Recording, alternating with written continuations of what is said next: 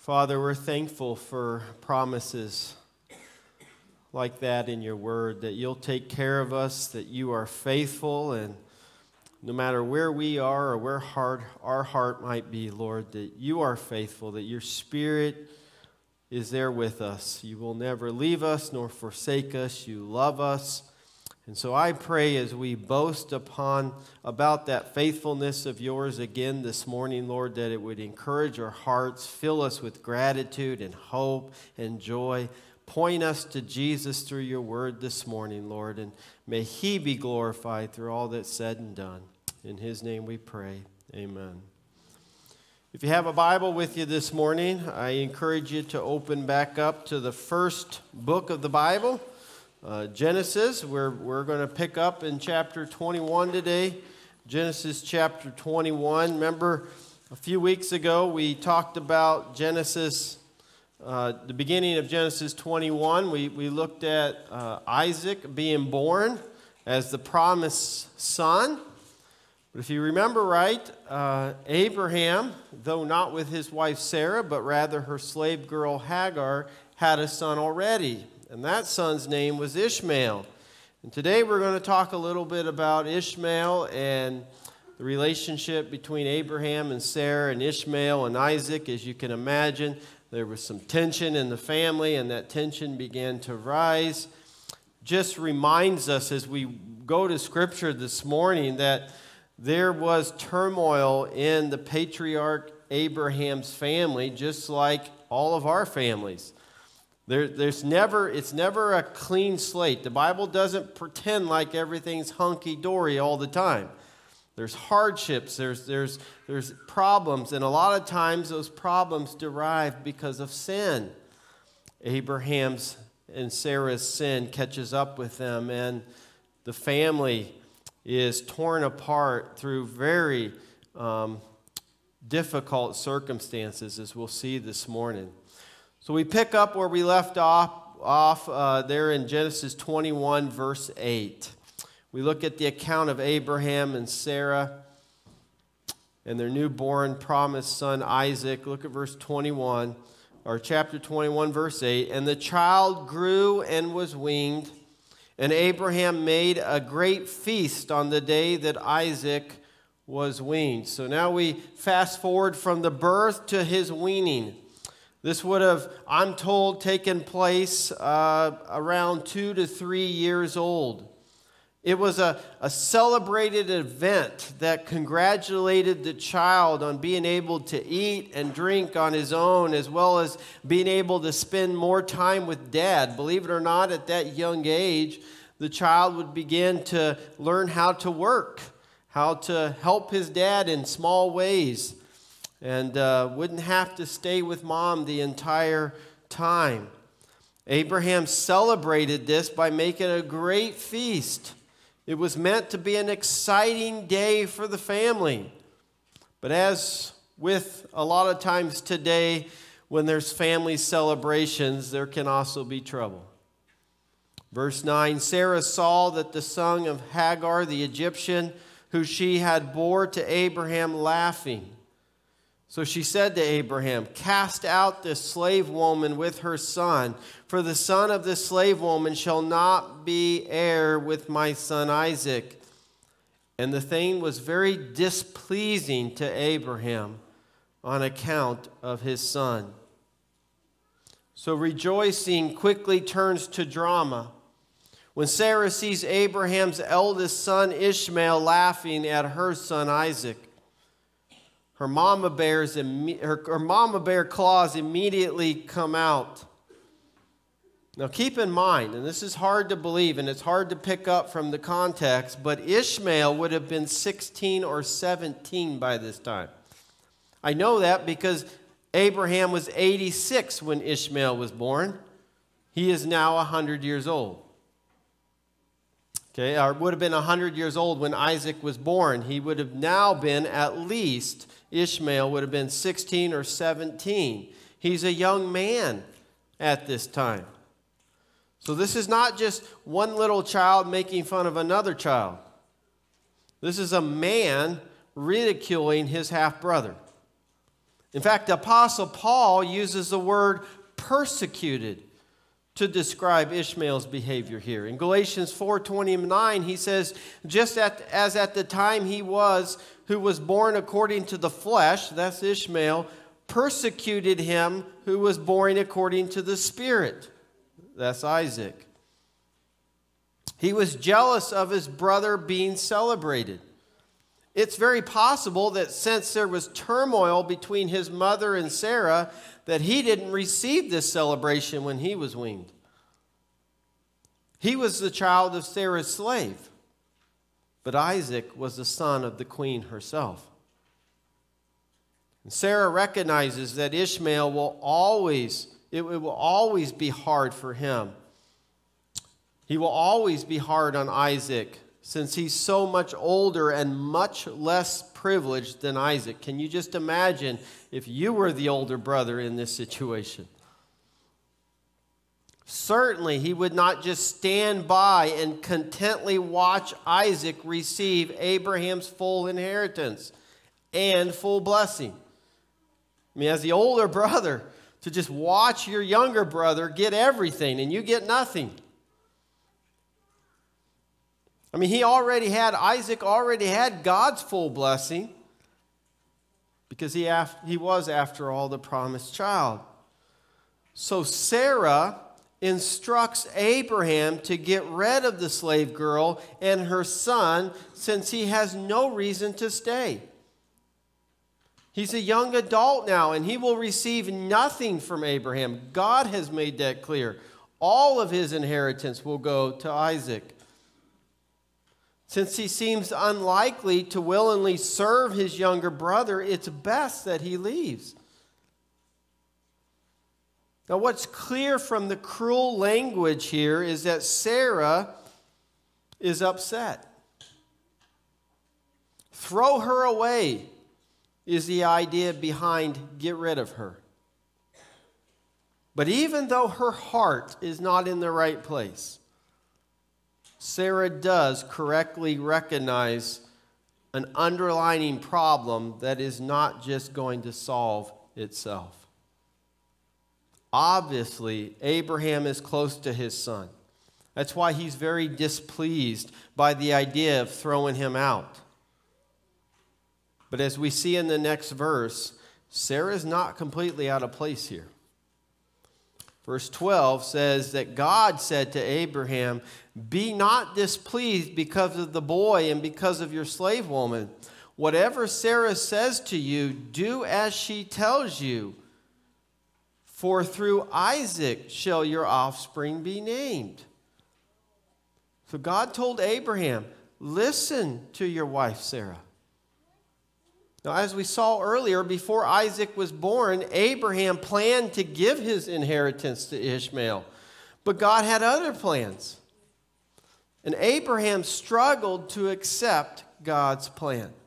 He's been struggling with it for all of these years. He's torn inside. He wanted to at least give some of his inheritance to Ishmael. But that was not God's plan. And Sarah reminds him, remember, God said that Isaac will get the inheritance. So God reaffirms that this is his plan and that he will bless Abraham's offspring only through his son Isaac. So God commands Abraham to send away his firstborn son and his son's mother. Now, it seems to me that because God refers to Hagar as Abraham's slave girl here, previously God referred to her as his wife. It's possible that she's no longer his wife. But Abraham was not pleased about sending Hagar away either.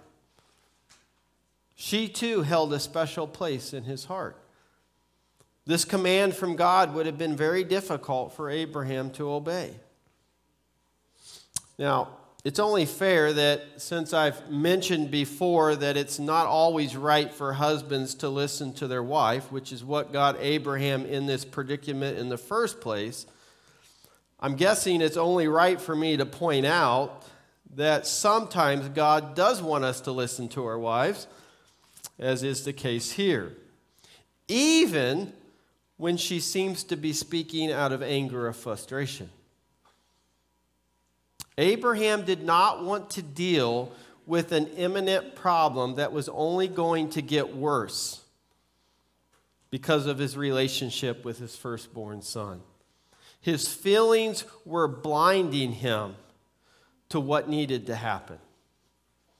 I mean, Isaac is at that age, or Ishmael is at that age where if he's going to go off and start his own great nation, now's the time to do it. Sarah saw that. Abraham did not. So Sarah, though she was upset, was right in discerning that there was only one way to fix this problem. Sometimes we need to trust our wife because they can discern things that we're blinded to. The difficult part is discerning when to listen to them and when not to. And we could turn this thing fully around and say the same things for wives and husbands. For the most part, unless our wife is telling us to do something that is wrong, we should, as men, as husbands, at least heed her advice. Abraham should not have just thrown her advice to the side so quickly. Now, I have to admit, if I was in Abraham's shoes, I probably would have thought, well, she's just upset. And just disregarded what she was saying. But God said she was right. So I got to point out, don't disregard your wife just because of her emotions. Underneath all those emotions are often words of wisdom. God knows heeding to his wife's words will be very hard for Abraham.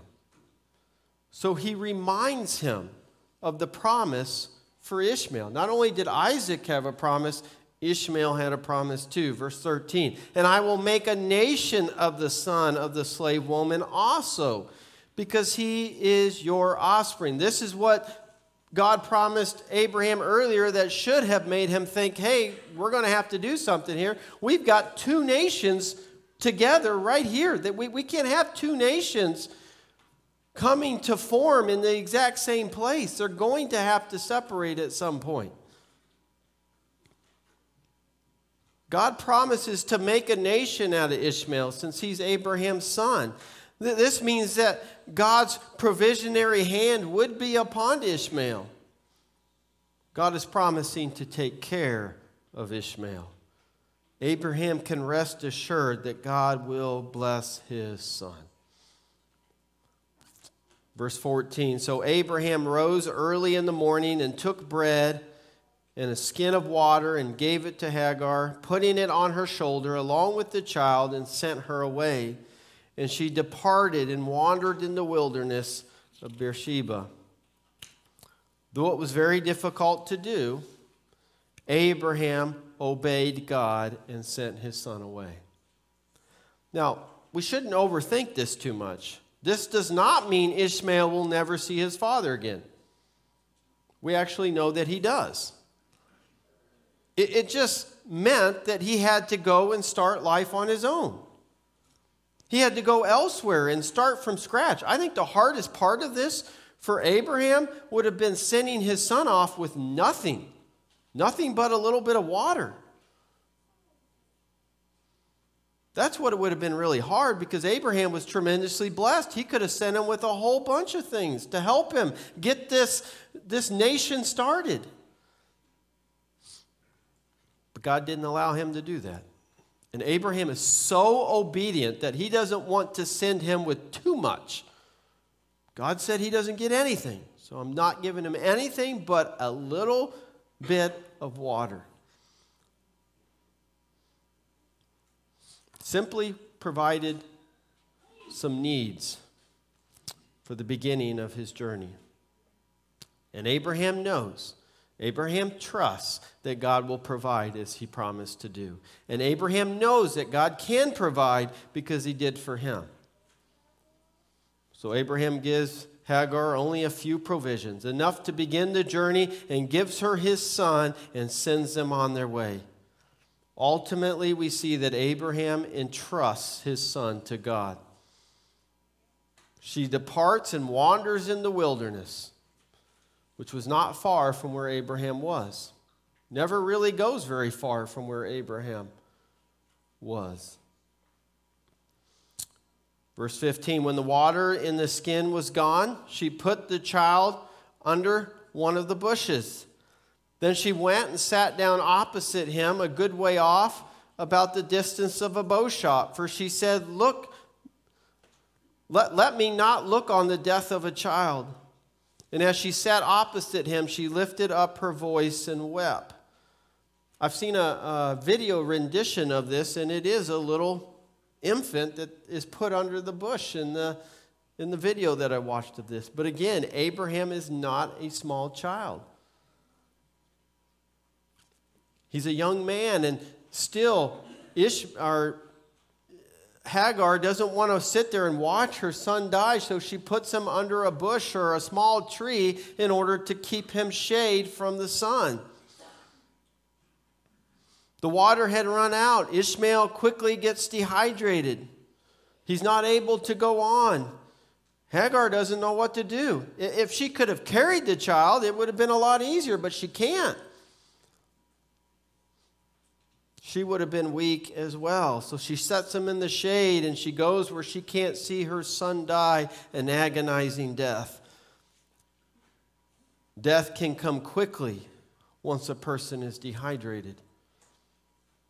She begins crying. God hears Ishmael's voice, and he speaks for a second time to Hagar. He had promised her earlier to make her son into a great nation. Now, she just wants to see her son live. She doubts the promise of God in this dire moment. Verse 17, God heard the voice of the boy, and the angel of God called to Hagar from heaven and said to her, "What troubles you, Hagar? Fear not, for God has heard the voice of the boy where he is. Up, lift up the boy, and hold him fast with your hand, for I will make him into a great nation."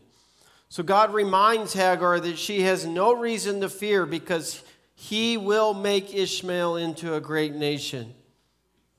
He commands her to get up, get her son, and hold him. For God has a plan for him. Hold his hand. Take him with you. God is telling Hagar, don't give up on your son. I've got a plan for him yet. Verse 19, then God opened her eyes, and she saw a well of water. What this means is she was looking for water, and God enabled her to find water. And she went and filled the skin with water and gave the boy a drink. And God was with the boy, and he grew up, and he lived in the wilderness and became an expert with the bow. He lived in the wilderness of Paran, and his mother took a wife for him from the land of Egypt. So God enabled her to find water by leading her to a well. She fills the skin that Abraham had given her with water and gave it to Ishmael for a drink. And this was the turning point for both of them. God was with Ishmael. Over time, he enabled Ishmael to grow up and excel with the bow. As he got older, he became more experienced with the bow and was very gifted as a hunter, which enabled him to make a good living, to the point where he was able to take a wife. He lived in the wilderness of Paran, which was between where Abraham was and Egypt. His mother brings him a wife from Egypt, which was her homeland. God kept his promise to provide and care for Ishmael. Now, I find 4 important applicable lessons that we can learn from this account. Number 1, these are just some things I think we can take away from this account. We are to entrust our children unto the Lord. Perhaps you understand a little bit of what Abraham went through. Though maybe the circumstances weren't as dire, I'd say if you have older kids, you at least can feel for Abraham. Dropping off your child to college for the first time can be a little scary, can't it? Moving your children out of the house and watching them start their own life can be a bit nerve-wracking. Or how about seeing your child off overseas to go to war or on the mission field? Or perhaps the child is moving out in less than ideal conditions, and you have to watch them make mistake after mistake. One of the hardest things in life is entrusting your children to the Lord. This was hard for Abraham, even with his great faith, to trust the Lord to take care of Ishmael.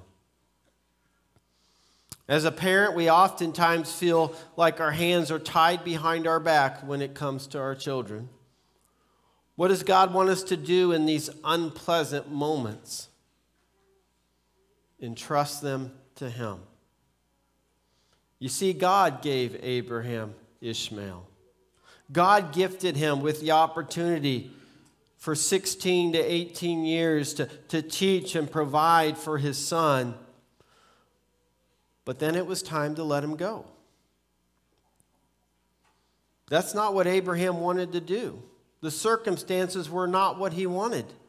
But God told him to let him go, and he obeyed. He entrusted him to the Lord. As parents, that's all we can do. We pray for our children and we entrust them to God because ultimately they belong to Him. And don't think that day was just hard for Abraham and it was easy the next day. No. You know he worried about his son. And the next day worried about his son. And the next day worried about his son. He had to continually give his son to God. Lord, I trust you with my child.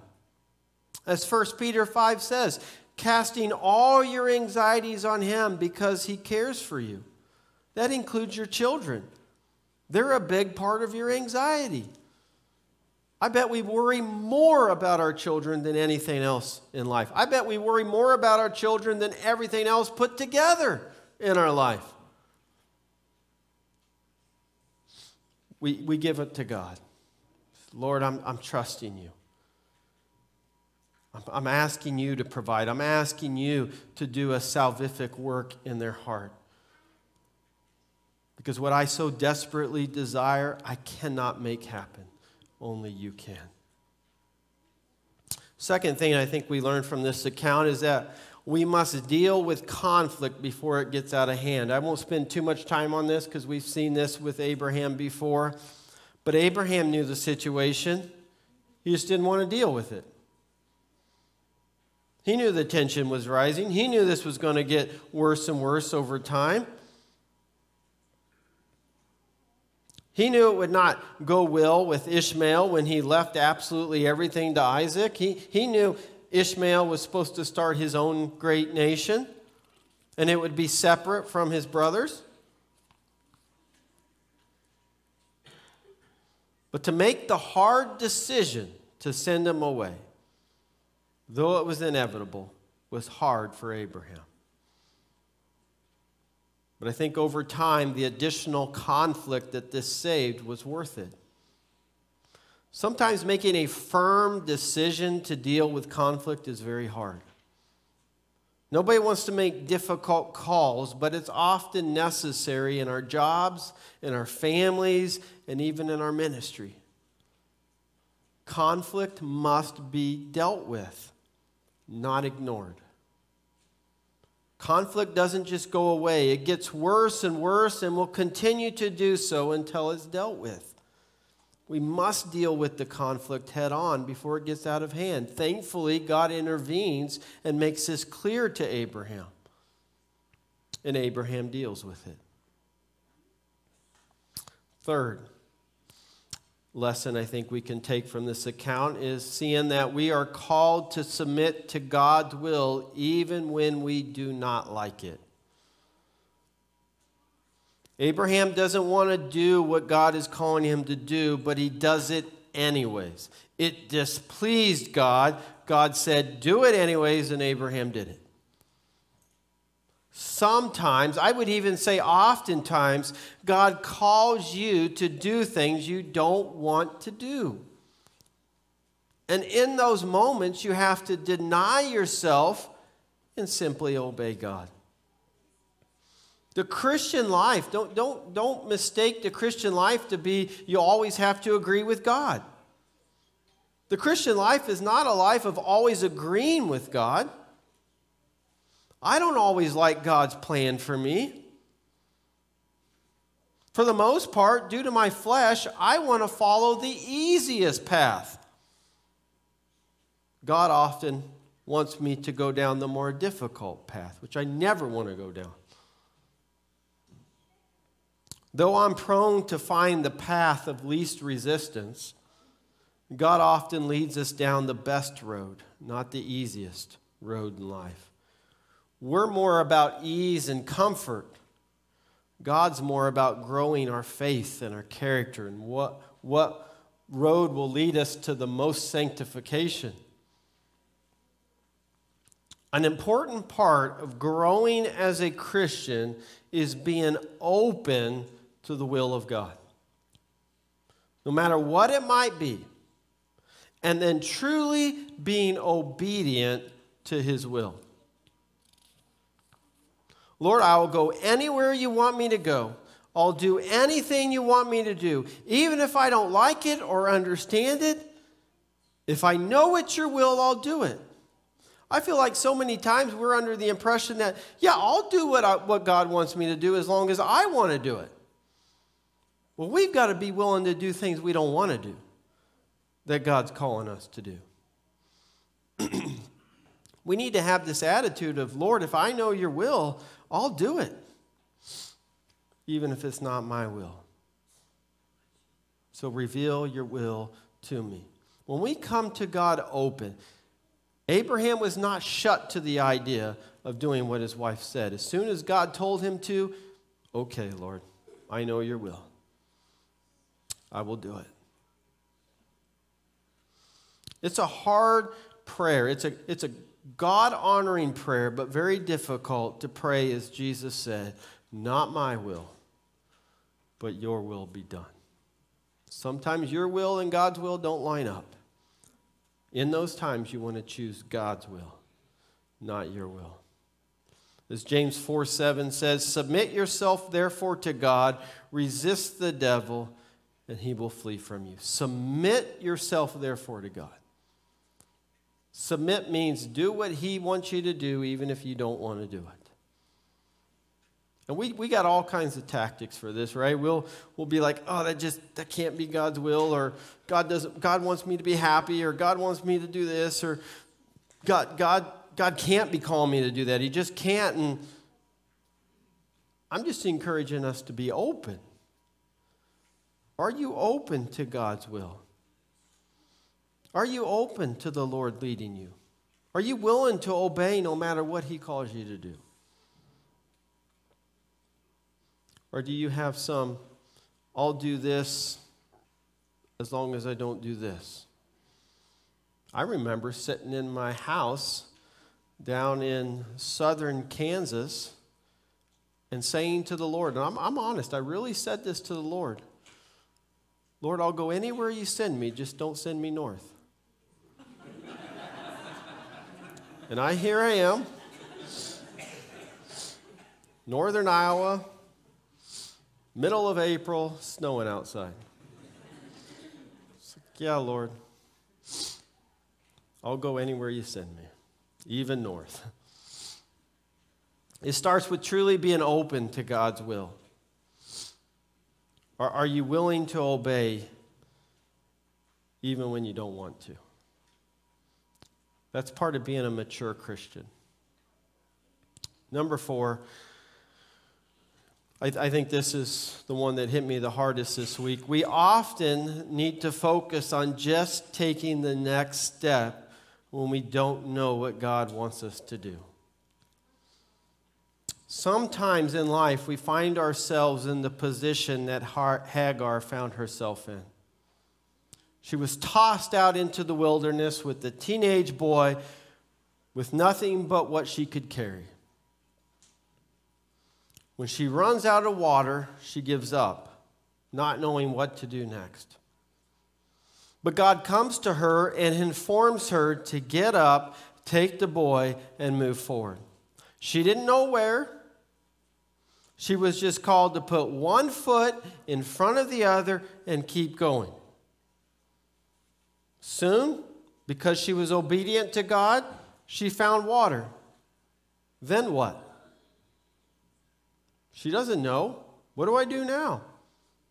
One day at a time, God's will for her and her son began to unfold. I mean, it all happens in like 2 verses. But that took years.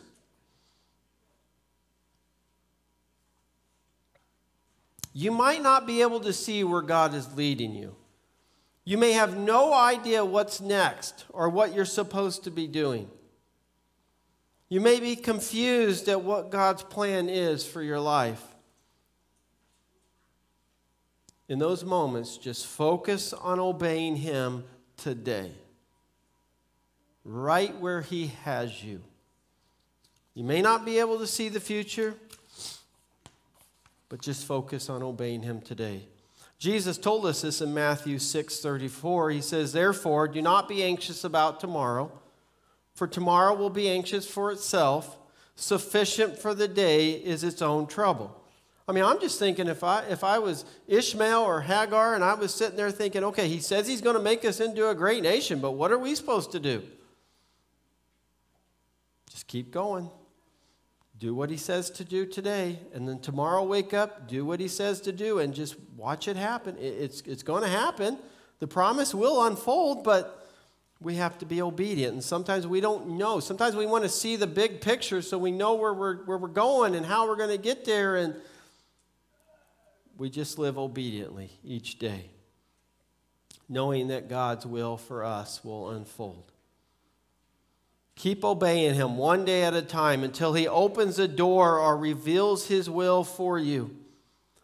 Be willing, be trusting, be obeying. Lord, I'm willing to do anything You lead me to do, and I'm trusting You to lead me. I will obey. This is what we call total surrender to God. Because God doesn't always show you the path, but He does lead. A little bit at a time. I always think of the God's people, the Israelites, when they were going into the promised land. And they get to the Jordan River. God doesn't tell them how to cross the river. But the priests that were carrying the ark, God told them to just go into the promised land. There's a river between them and the promised land. God didn't tell us what to do, so you know what we're going to do? We're just going to keep going.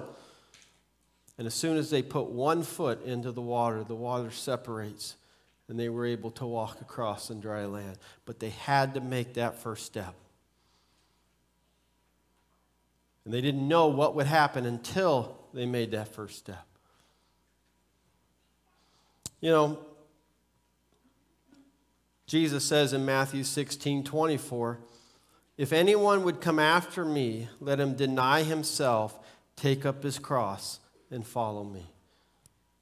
Lord, I'm going to deny myself, and I'm going to follow You. Wherever You lead me today, that's where I'm going. And I'll get up tomorrow and do the same thing.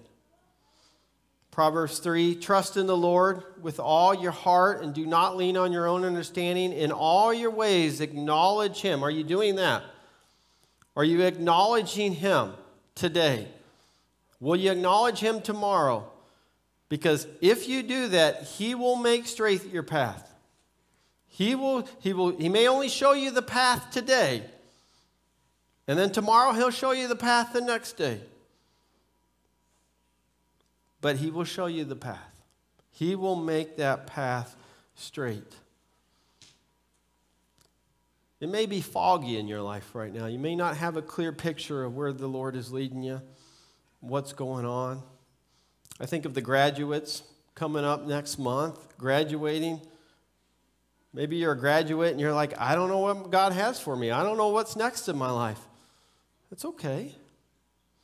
Just one step at a time. Let the Lord reveal that to you over time as you're obedient. Or maybe you're there and you're an adult and maybe your last child's moving out, or you're an empty nester, or you're just like, what does God have for me now? Just one day at a time, obey Him, trust Him, see where He leads you. Because just as Ishmael has a promise that God would make him into a great nation, we have promises from God too.